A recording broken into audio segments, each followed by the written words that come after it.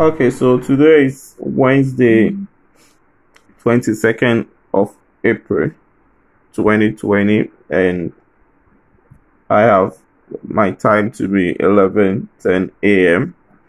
in Ghana here. This is my first time doing this, and I hope that after this video there will be subsequent videos to explain more and more of physics. I would like to start off with a very simple question that mostly comes in our exams or in our WASSCE exams here in Africa.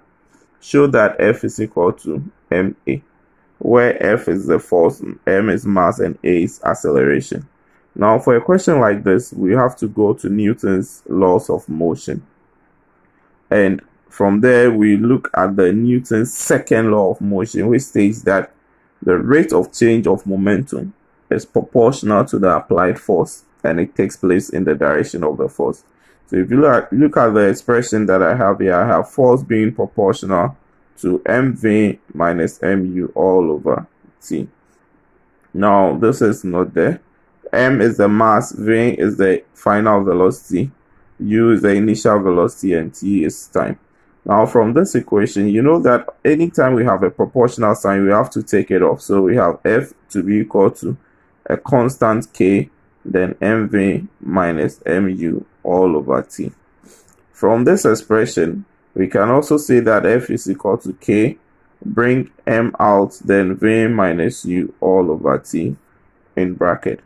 But we all know that v minus u all over t is the same as change in velocity all over time.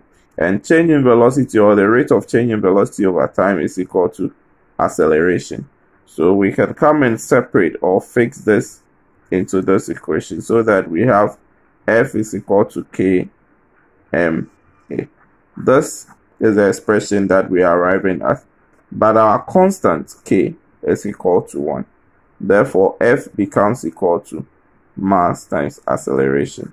So to show that force is equal to mass times acceleration, you have to start off with stating Newton's second law of motion, and then manipulating the equation and finding your acceleration so that you finally come and arrive at this answer. Thank you very much.